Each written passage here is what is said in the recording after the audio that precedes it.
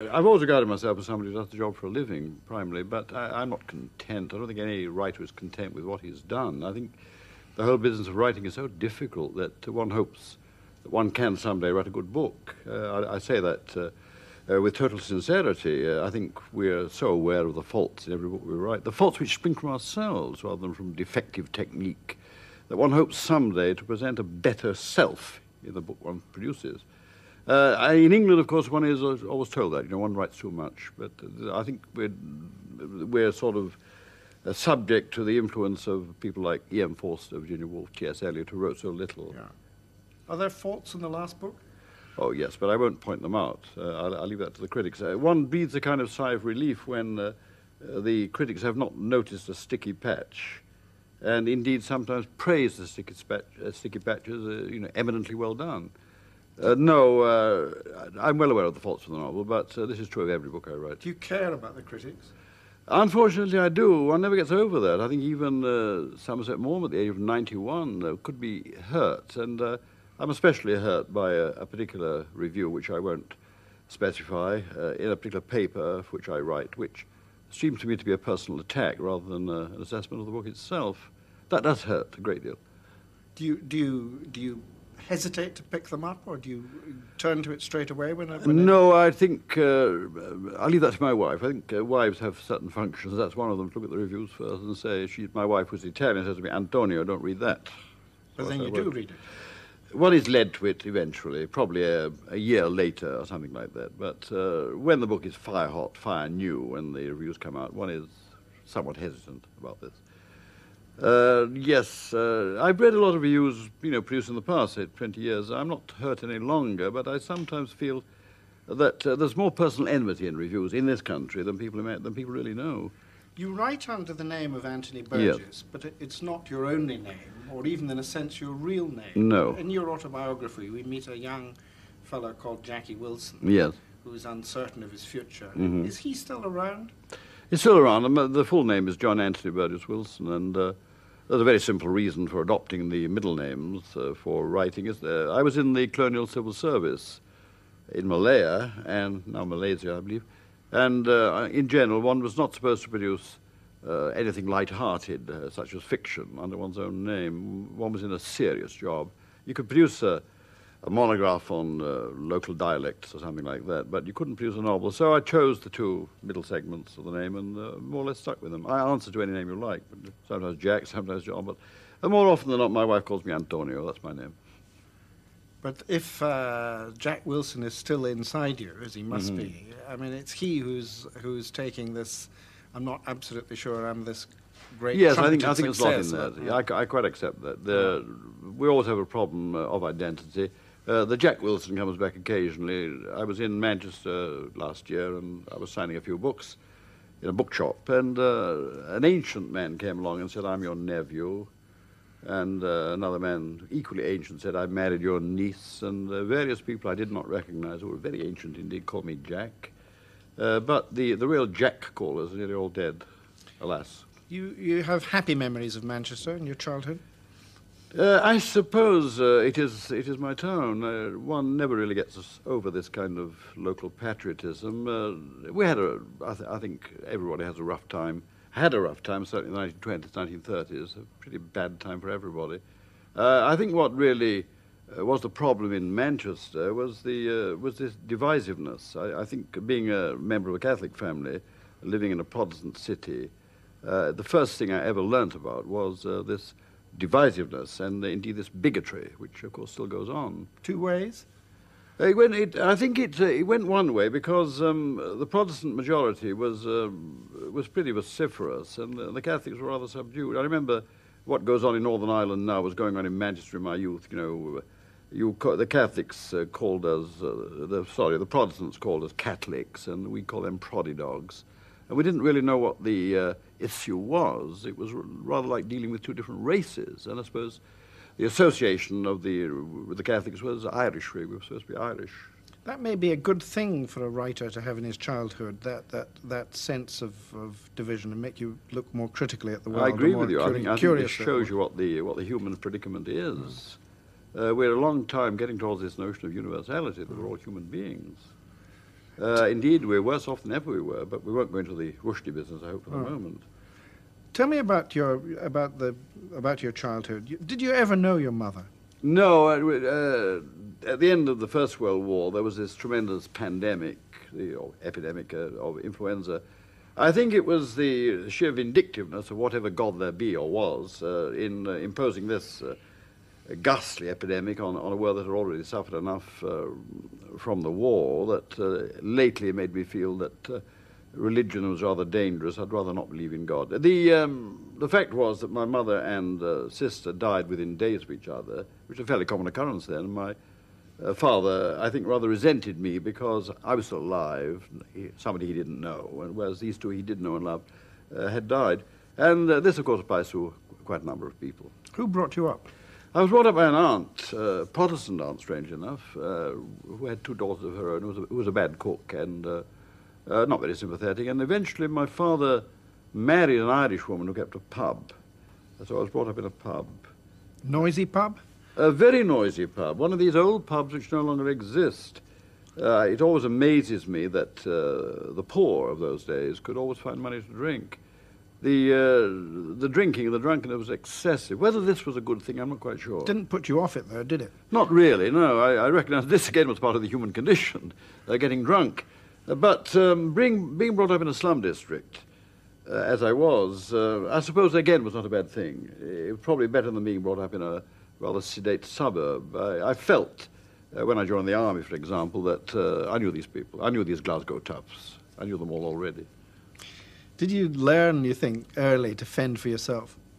I've not been very good at that. I'm, I suppose, rather cowardly like most people. I think that I did gain a kind of strain of fairly tough independence and a little cynicism, a certain ironic approach to life. I've never expected too much from life. I've never expected too much from other people. I think this is wise. My son is different. He's outgoing, affectionate, and has been let down so often that I realize that this vulnerability is the worst thing, is the worst possible thing you can have. But you were protected from that. Can you still smell the smells and hear the sounds and songs and ribaldry of that Manchester childhood? Indeed I can. I'm sorry, in many ways it's gone. You see, my mother, whom I never knew, had been a dancer and singer in the music hall. My father was a pianist in the music hall and eventually a cinema pianist. I'm very proud of the fact that he played once for the 8 Lancashire lads, who included Charlie Chaplin and Stan Laurel, Stan Jefferson in those days. This was a great tradition which has disappeared. We're a little too sedate, mechanized. I look back with a nostalgia, a sort of factitious nostalgia, because I was not there to this age. Of course, J.B. Priestley was doing it, always writing about it. But you're actually saying that you felt the family was an entertaining family. There was Indeed something it was. of that in Indeed it. it was. Yeah. I think the old tradition of, well, everybody played the piano, everybody sang songs. There was a certain life in the streets. Perhaps we were all ill, undernourished, poverty-stricken, but this notion, it came up, I think, with Somerset Maugham, whose new biography I've been reading, who still had this nostalgia. He wrote Liza of Lambeth, which was about this impoverished East End, but still it was more alive, more vital than anything that came after. Getting an education must have lifted you out of that working class background a bit, or lower middle class background. Well, I think that the Catholics in England, of course, have always had trouble with education. The Catholics were not allowed university education until 1829 with the Catholic Emancipation Act. And, of course, there was no tradition in any Catholic family up north of getting an education. If there was talent, you went on the stage, like the Beatles, like George Formby and the rest. I, with some difficulty, managed to get an education. With some difficulty, I had to work for a couple of years, save money, and get to the university. This, in a sense, did cut me off from that tradition. I was in a kind of literary ambience. I was more concerned with the music of Wagner and Debussy and so on than the music my father had played. So I'm well aware of this danger of education. You cut yourself off. Catholicism was a very powerful influence on you, was it, as a child? I think yes, it was. It was a kind of Northwestern Catholicism. It was conceivably Anglo-Saxon. It was Anglo-Saxon Catholicism that had not been touched by the Reformation, but it had to be reinforced by marriage into Ireland and by having Irish priests, Irish bishops and so forth. Yes, it meant a great deal to me when I was young. I believed in hell. I believed that the host was really the body and blood of Christ. I accept what the priest said. And this fear of hell still persists. Still persists in you? I've no means of proving it does not exist. And I gather our present Pope, well, I know that our present Pope, John Paul II, before he goes off to Castel Gandolfo for the summer, usually comes out with some minor bombshell such as hell still exists, don't forget that. He probably does. Are you a believing Catholic? No, I don't think I am. But I don't know what the term means, you see, because if for several generations or indeed centuries the religion has been instilled into a family, it's in your bloodstream. Yeah. It's very hard to get rid of. You're not a practicing Catholic? Well, when I go to Italy, I meet a few priests whom I admire and like, and I go to their little Renaissance churches to hear Mass in Italian. You hear Mass? To hear Mass, yes. Well, to participate. Do you go to confession? No longer. No, this is bad. I suppose one should go to confession, but I don't know. I don't think I can. I think that I'm probably right in being a little scared of all organized religion now. Why do you call your, I think, marvelous autobiography Confessions? Why do you call that The Confessions? Well, exactly. That's a very shrewd point to make. I am, in fact, confessing. This is a kind of literary equivalent of going into the confessional and saying, blessed be Father, I have sinned, off we go. I think it's one of Graham Greene's characters. Can you get absolution from the general public? Probably not. Not from a Protestant general public. I've had odd letters absolving me from the crimes I present in the book. I don't know. I think the confessional tradition in literature, as well as in religious life, is probably a good thing. We burden our minds with past sins, regrets, all kinds of inhibiting forces. It's probably best to get them out occasionally. The confessional is probably a very good institution. Nowadays we have the psychoanalyst, which costs more. Do you still feel guilty? Oh, yes. Guilty as hell. Yeah. What about? I don't know. The fact that I don't know what I'm guilty of, probably for not treating people well, not treating my wife well and so forth, not treating other people well. But I think I'm inclined to get back to the old Judeo-Christian doctrine of original sin, which seems to me to explain the guilt. We're born with something guilty in us, which then finds rationale, in Auschwitz or what you will. The guilt is there, waiting for a subject to, as it were, justify it. Do you accept, and does that help you to an understanding of other people's guilt, as it were? I think it does. It also means that one is never really surprised. What happens. One was terribly surprised. Betrayed ever? Betrayed. I think we're always betrayed. We must always expect betrayal at some time or other. One must not expect too much. This is because the guilt in oneself does relate to the imperfections in oneself, which are part of the human condition. In the autobiography, there's a very frank account of your relationship with your first wife. Yes, indeed. Were you more hurt by that, in fact, than you let on in the book, or not? I suppose, yes, I think you're right. I think one way of, as it were, shedding the sense of betrayal was to get it on paper, where it becomes something else. On the other hand, we're all free. My first wife was Protestant Welsh. The Welsh, I think, on the whole, are more sexually given than the other Celts. I mean, the Irish drink, the Scots drink. They're not a very sexually minded race, either of them.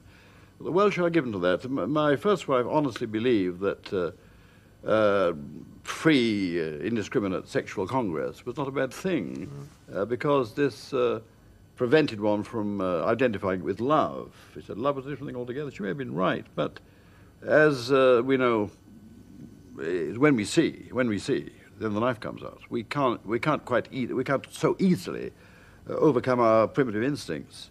Yes, there is a certain measure of sense of hurt, betrayal, but this is all over now. You say somewhere that one of the reasons you live in Monaco is that it's a Catholic place and that there's a sense of homing about it. Is that serious? It's one of the reasons. When I married again, I married into Europe.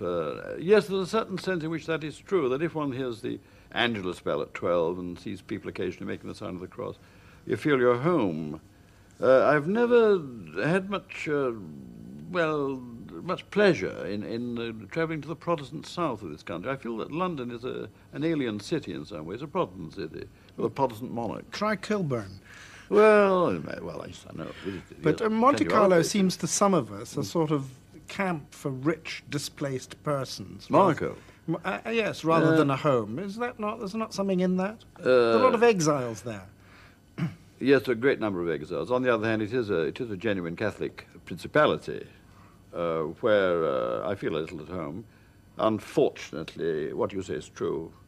There are too many exiles from Milan, indeed from England, people with money. I gather there's one policeman to every 5 inhabitants. That's to protect wealth. I'm not wealthy being a writer. But one has to live somewhere, and to go into the reasons why I'm there would take too long. But the fact is, I was living in Italy with my wife and our son was going to be kidnapped. I was told this by an ex-mafioso, and so we got into the car and ran to the next state, which happens to be Monaco. Simple as that. You said Europe, and you have a great sort of sense of Europe. Yes, I think so, yes.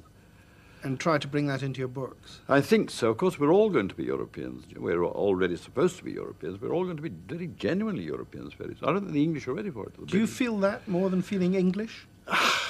Yes, I think that must be so, because my family was never part of the Reformation. We never had any part in the English Reformation. We had no part in Henry VIII's church.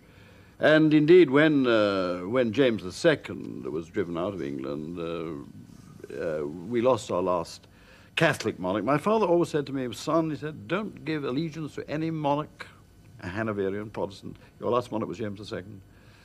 This ran in the family, and it may seem romantic and stupid. Oberon War would certainly say so, but I can assure you it's genuine. What do you enjoy about living in Monte Carlo? Not very much. I enjoy... what do I enjoy? I enjoy going to the casino. I enjoy seeing the valley. I enjoy breathing in the polluted Mediterranean. But the principality itself is becoming full of skyscrapers. It's becoming a commercial centre. It's becoming, as you suggest, a bolt hole for people. Do you feel English still? Oh, yes. I think the more one lives abroad, the more one tends to emphasise one's Britishry or Englishry. I come back to England for very small things like English sausages, English cheese, English beer, pubs and the like. Might you come back and live here? To die here, undoubtedly. I suppose the time is coming to think about that. And my family is buried up in Manchester, Moston Cemetery. I might be ready there. I don't know. But this is a problem that faces one in one's 70s. One, obviously, by any actuarial standards, has not long to live. So one had better start thinking about death. Wasn't it Jung who said it's stupid, it's neurotic to avoid the subject of death in old age? I think he was right. Do you think about death a lot? A good deal, yes. A good deal. Every day? Every morning, yes. I think one has stupid ideas. I feel sorry for my heart. My heart has been beating for 72 years. I've got a break, got a rest. It seems unfair to a heart.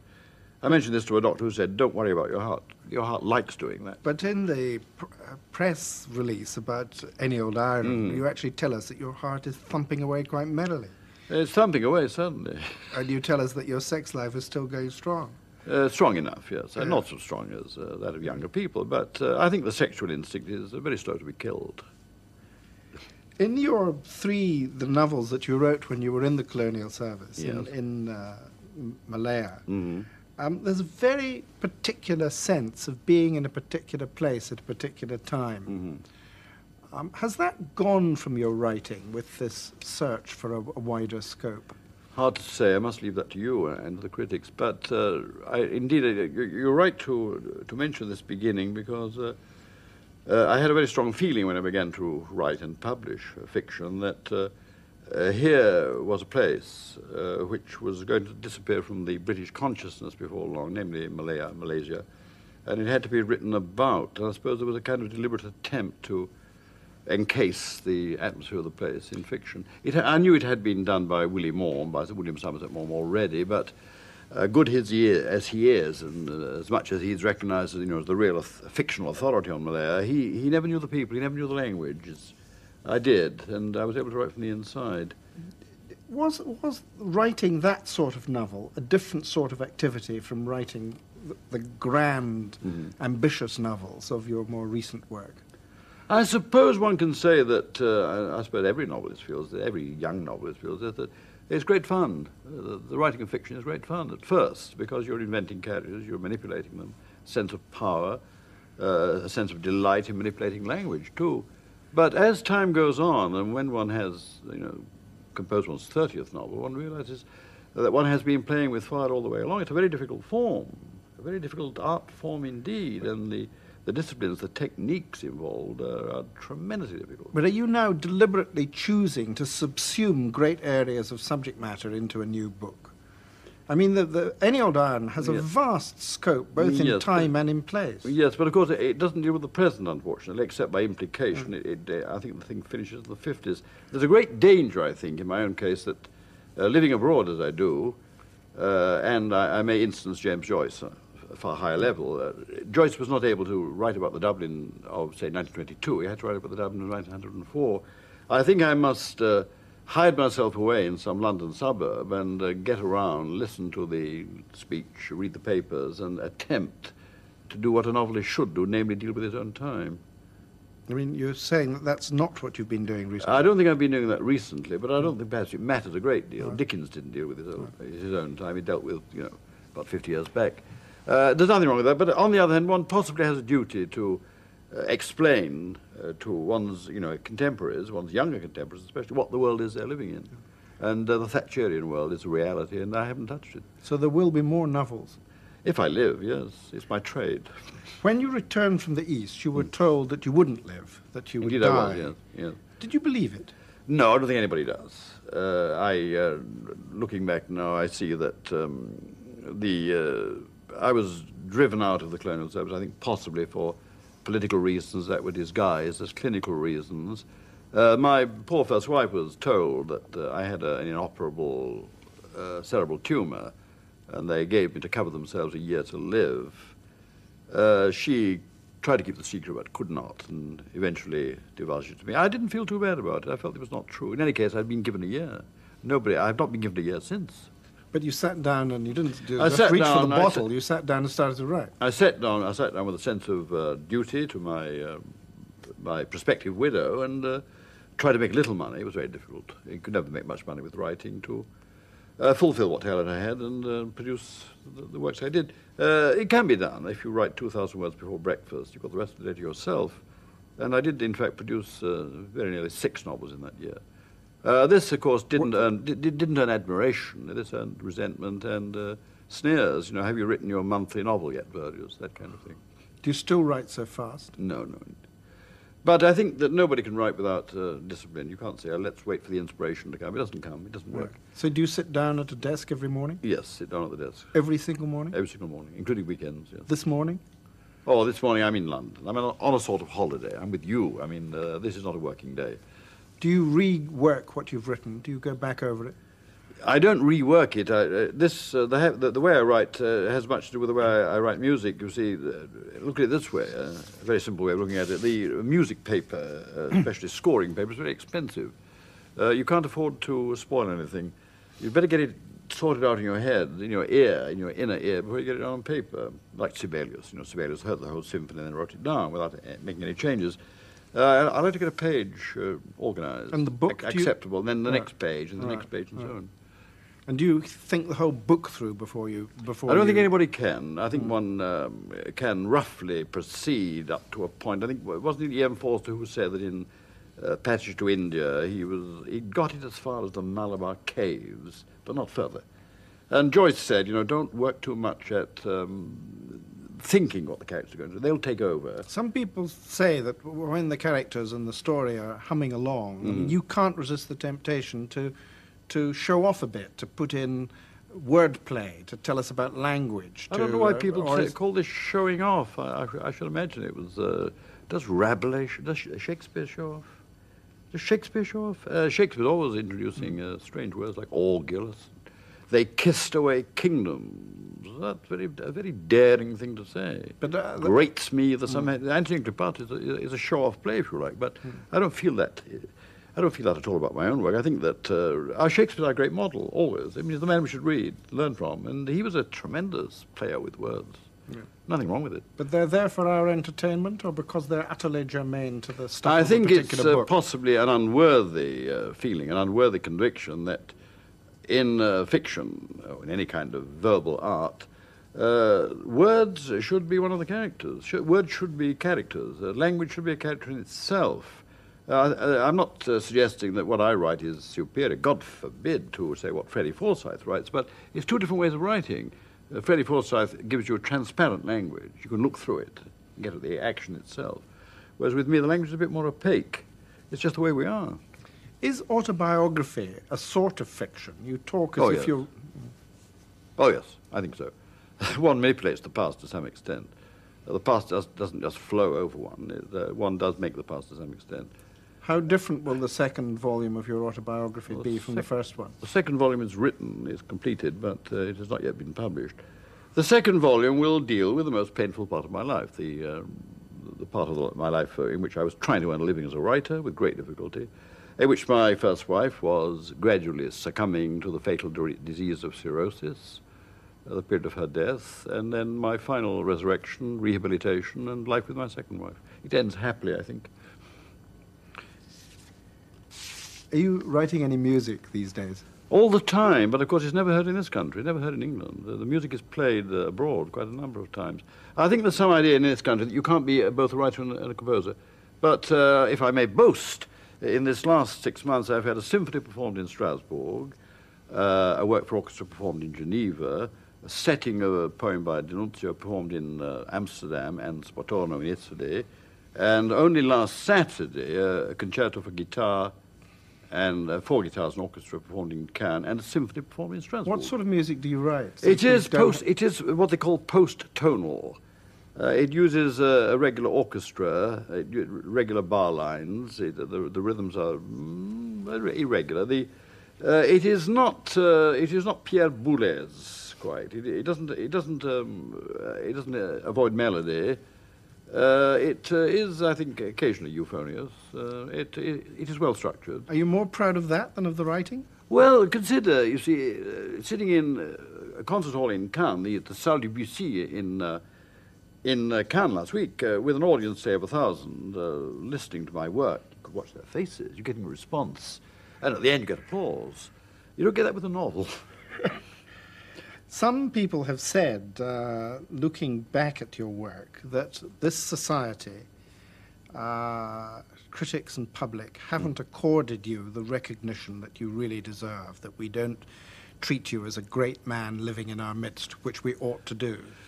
Do you feel that? Oh, God forbid. I never feel myself great. I'm a little worried, I suppose, at the fact that when I produce a book, there's a tendency on the part of critics to have a bit of a laugh, you know. Burgess is too prolific. Too prolific? God said, no, go forth and multiply. As for honours, no, I don't get those. I don't expect. I get them from other countries, but not here.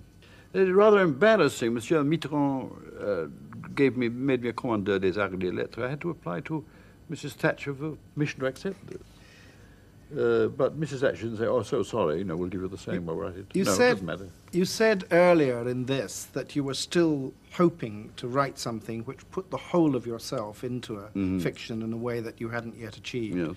Is there a hole, without a W, a hole in your work that's yet to be filled? I don't. I think we're pretty well fragmented, you know, all of us. I think it's impossible to see oneself as a whole.